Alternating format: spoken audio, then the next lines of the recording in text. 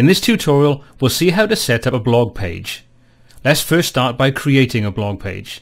To set up this page where all your posts will be listed, select Page from the dashboard and All Pages.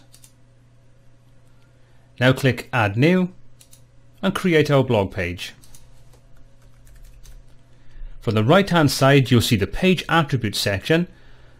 Under Templates, choose Blog Page Template.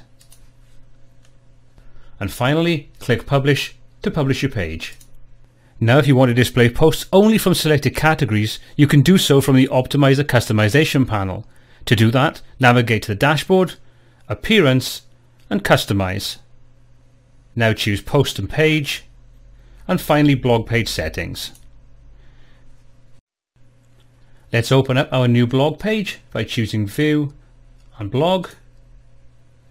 And now we can choose what categories we want to display from the Display Blog Post category section just by checking the relevant checkboxes. We can also adjust the layout by choosing from the predefined layouts under the blog page layout section.